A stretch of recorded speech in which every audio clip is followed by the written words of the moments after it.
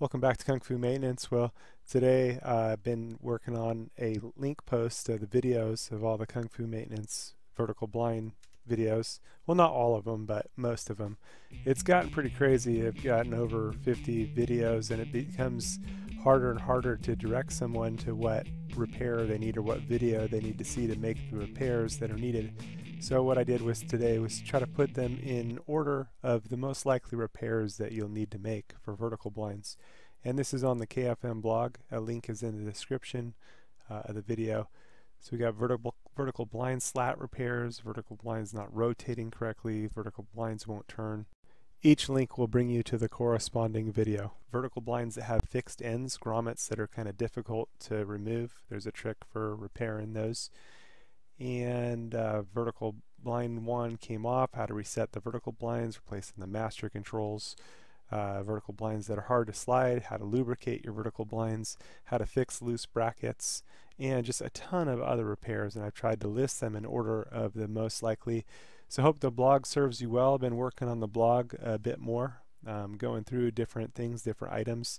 I'll put a link to the page below for all those vertical blind videos, and got a bunch more stuff working on the blogs, things that I think you'll find helpful, and some recommended resources such as how to find appliance parts when you need, which I did a video on, but I kind of link through the video and give links there, to find the different things that you need. Hopefully makes life a little bit easier.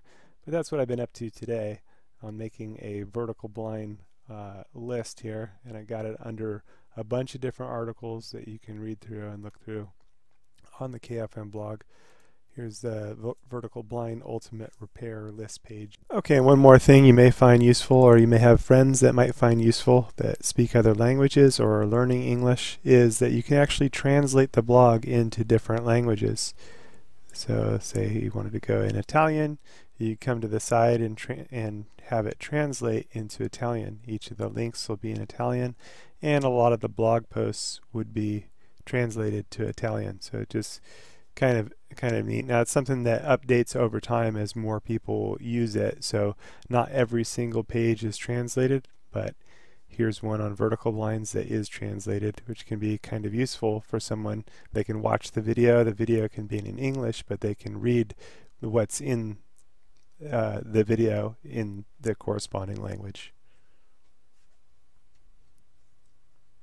A quick search of my YouTube channel, you should be able to find a bunch of material that'll be helpful to your maintenance needs, and links to tools and parts used in the videos can be found in the descriptions below.